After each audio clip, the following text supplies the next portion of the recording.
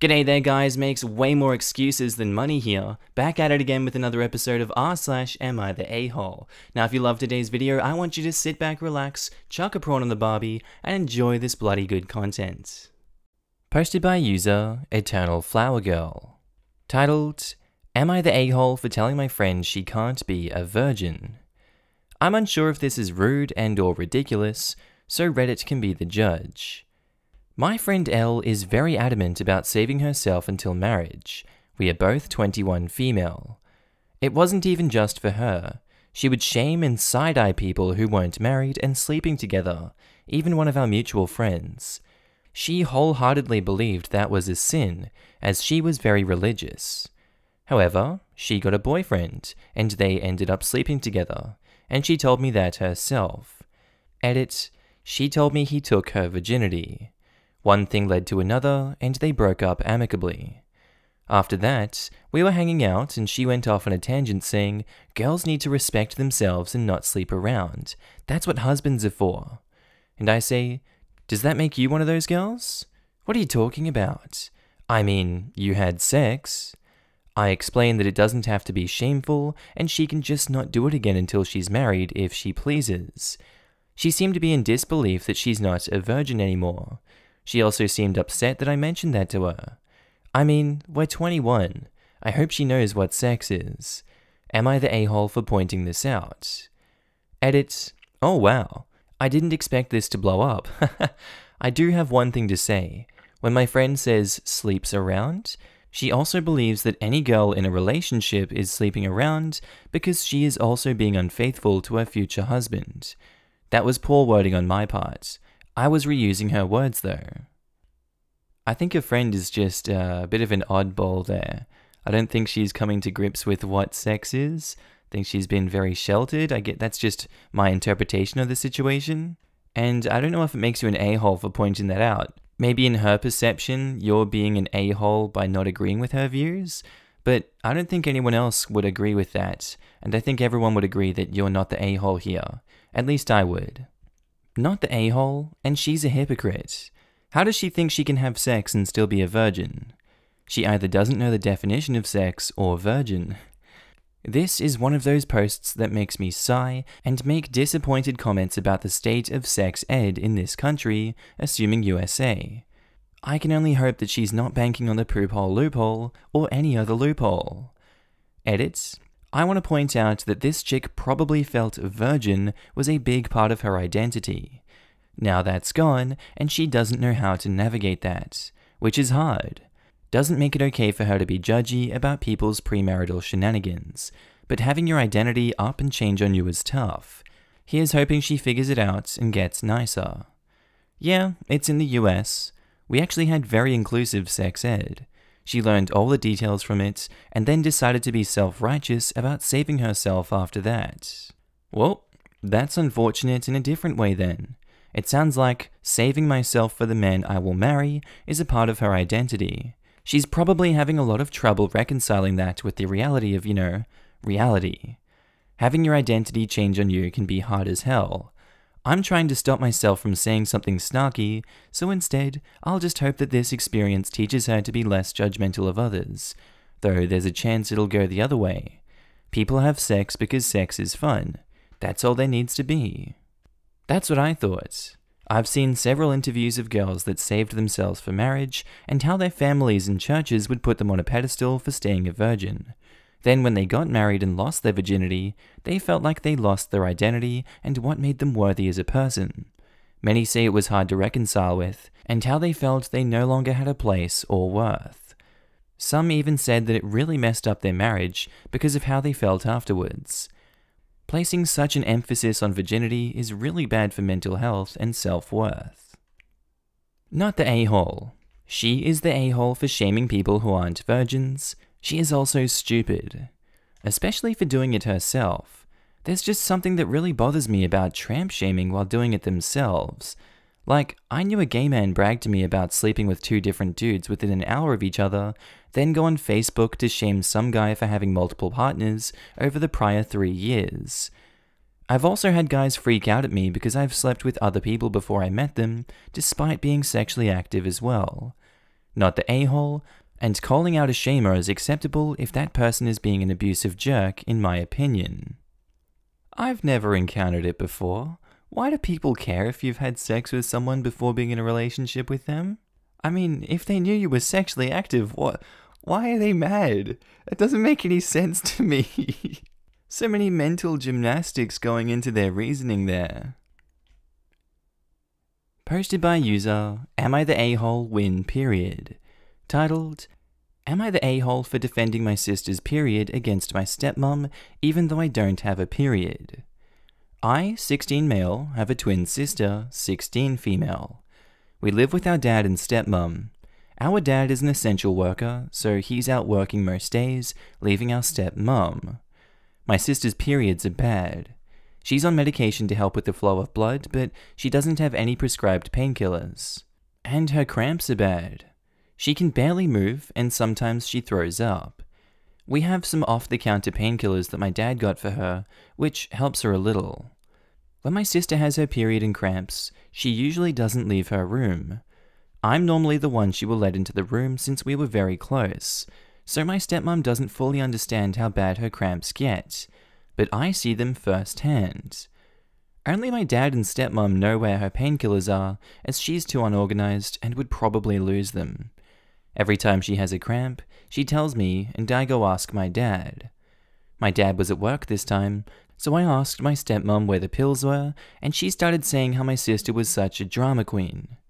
I didn't really have time to argue with her since my sister was in her room in pain, so I ignored it and just kept asking, but she wouldn't tell me.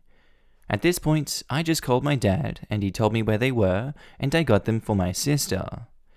I could have just left it there, but my stepmom's comments really annoyed me. I went back downstairs and called her a fudging dick because she didn't just show me where the pills were. I told her she was out of place to deny my sister her pills and have to make me call my dad when he was at work, and that she should have just shut her entitled mouth up and told me. Not word for word, you know, I curse a lot.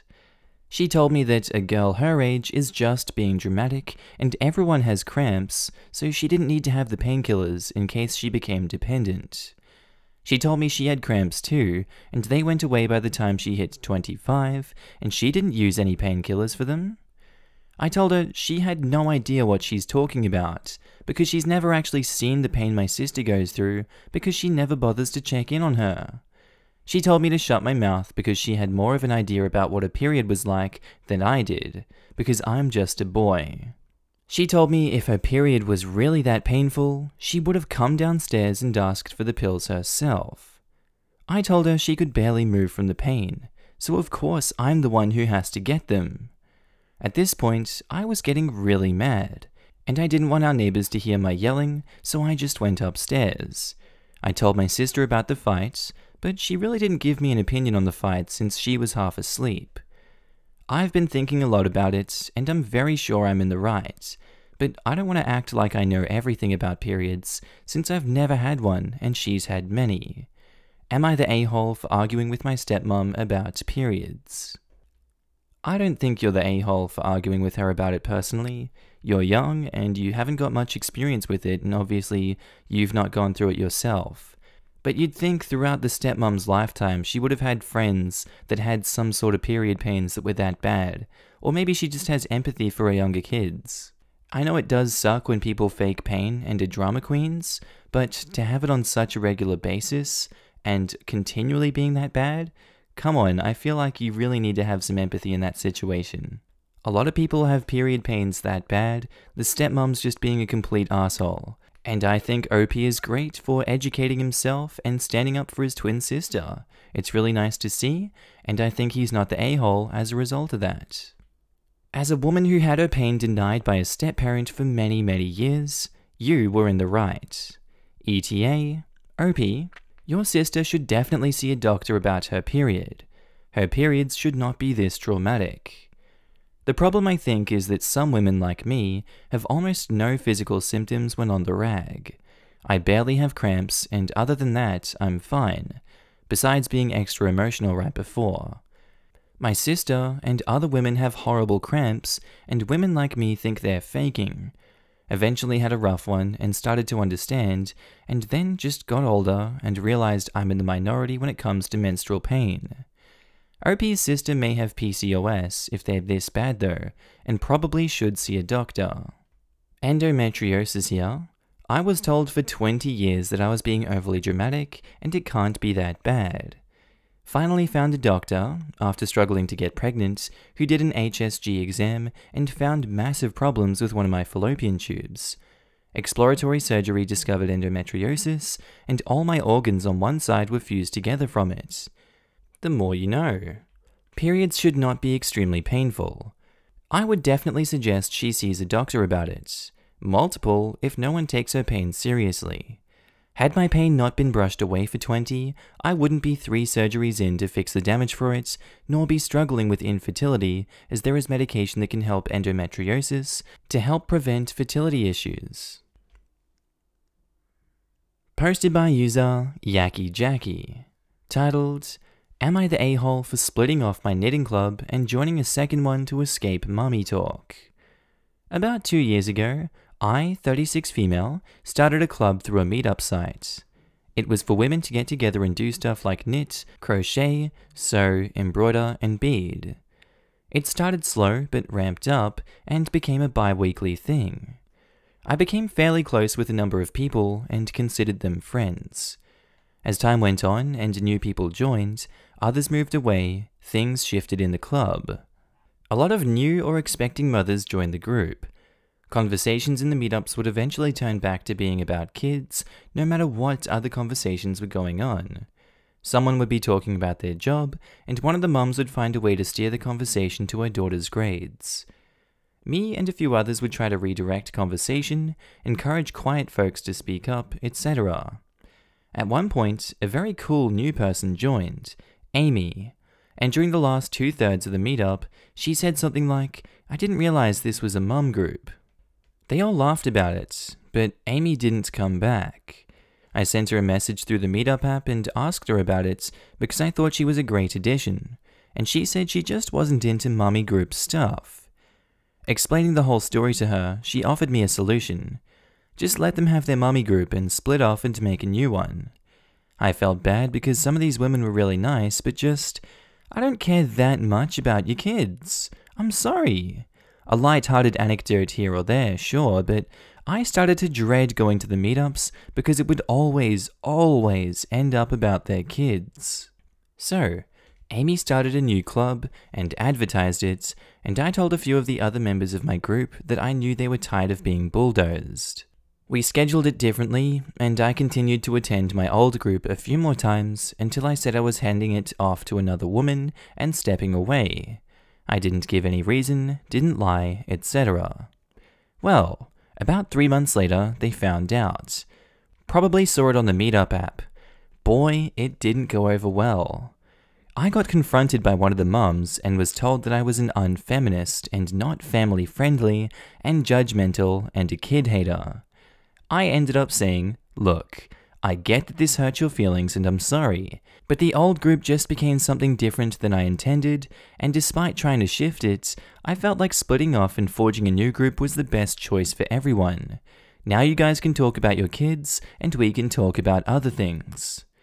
She ended up slamming me on Instagram and Facebook, trying to make it into a big crusade, but it kind of flopped. I still grapple with feeling bad about it. I think I was right, and I tried to be polite about it, but it obviously hurt someone's feelings badly enough to be this angry at me for this long. Am I the a-hole? No, I don't think I can really fault you for it. You know, it kinda sucks that you did have to leave and not be a part of their chitter-chatter, but that's just life. People move groups, people move location, they lose interest in things, they don't want to talk about kids all the time. Everyone can choose where they want to socialize and do their knitting. Whatever floats their boat holding a goat, that's all fine with me. She's the a-hole for slamming you on Instagram and Facebook trying to defame you like that. You're not the a-hole by going somewhere you feel more welcome. Not the a-hole. People can always find ways to be offended and ticked off. You didn't do anything wrong, and I do think the way you did it was just fine. It's not like you prevented them from having their mummy knitting club, and I'm guessing you weren't contributing much to their kids' talk anyway, so I don't see why she cares that much that you're gone. People love to make drama, and I'll never know why. They probably need that kind of drama because that's the only thing they have to talk about apart from their kids. I have kids. I participate in mum groups. I agree with this. Some people are just hungry for gossip and drama. I'm a mum and used to participate in mum groups too. I quickly learned that some of these women have nothing else to talk about outside of their kids. I like my own kids usually. I don't give a crap about anyone else's. And that whole bragging about achievements thing bugs the freak out of me. One time, after a round of, oh my god, Carter just got his 3rd stripe on his camo belt at Taekwondo, and Addison just shaved 3 seconds off her 200-meter freestyle. I was asked what my youngest was up to. I said he recorded one brother farting with his bare ass hovering over the other brother's face while sleeping. I have 3 boys, God help me. And after 10 hours on YouTube, it got 23,000 views. So I and my degenerate male spawn are no longer welcome. Lol. It's so good. See, why are they looking for drama? That's the quality content I'd be looking for if I was in these mom groups. Posted by user, I don't know, because they deleted their account, lol.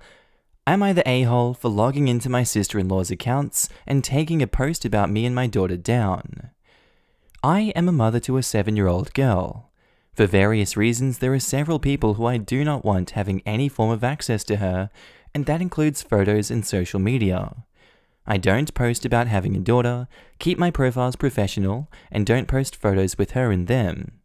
I'm not an idiot. I know once my daughter is old enough for social media, she will put pictures of herself online. But by then, we will have had a serious talk about internet safety, the kind of talk I can't have with a 7-year-old. I've been with my fiancé for 3 years now, and a few weeks ago he proposed. We told his sister yesterday over a video call. My daughter was with us on the call. My sister-in-law has known my daughter since she was 4, she's really good with her, and she knows the rules about social media. I've had to remind her of these rules more than once because sister-in-law runs a mummy blog and her daughter is only a couple of months older than mine and the two are good friends. So if she takes photos of her kid and mine is in the photos, I ask her to crop my kid out. She has thousands of followers on her blog and social media and is popular enough to have been sponsored a few times, but she's not anywhere near living off of it and she has a 9-to-5 job. A few hours after the video chat was over, I got a notification for sister-in-law's blog. Sister-in-law has posted about our engagement, and alongside it, she put a screenshot of us mid-call with my daughter showing off the ring, and cross-posted it to all her social media, where she's tagged us in it, and the post is a long piece that makes clear that my daughter isn't my fiancé's child. This is the exact thing I don't want on the internet. Proof that I have a daughter, alongside my name, picture, posted by someone in my fiancé's family with a massive following on 5 different websites.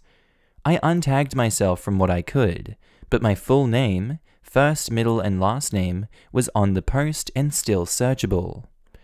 We called sister-in-law and asked her nicely to take the post down. She refused.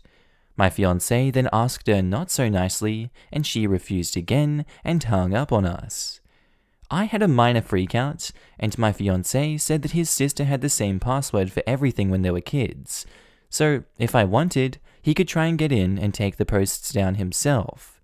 I said yes. The password was the same, so he logged in and took it all down, then texted sister-in-law saying what we'd done, and that he'd hoped it wouldn't come to this.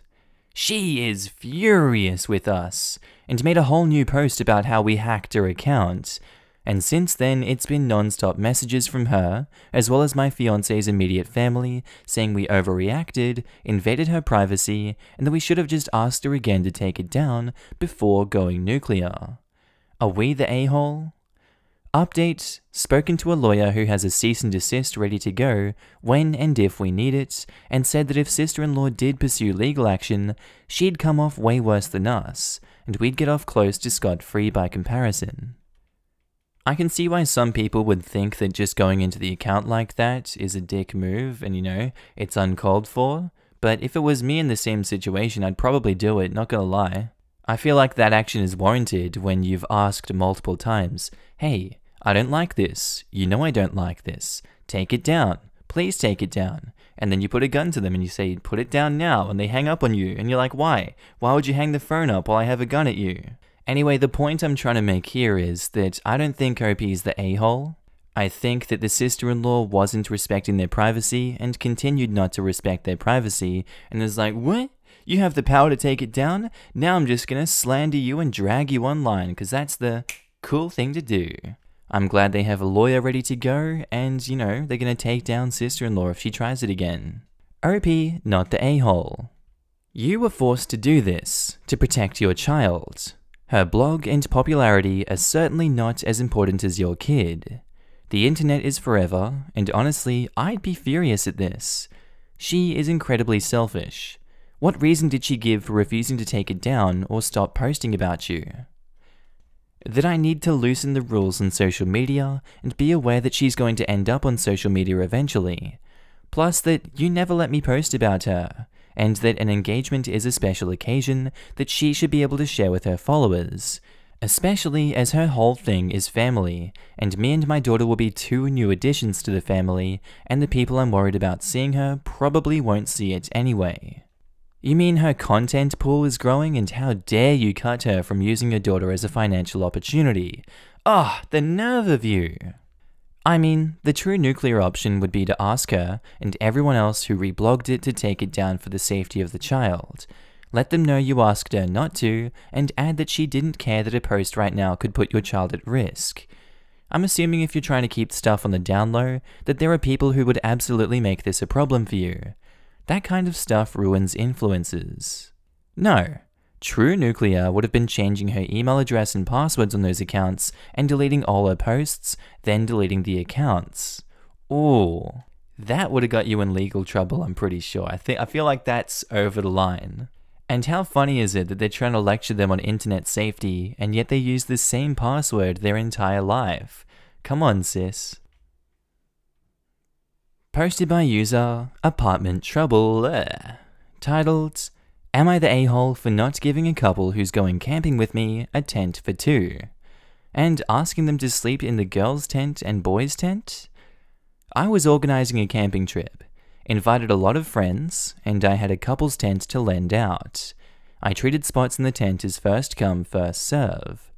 As of this weekend, the tents were planned out like this. My big dome tent is the guys' tent.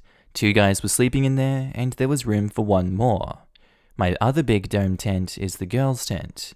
2 girls were sleeping in there, and there was room for 1 more. Julie's little tent.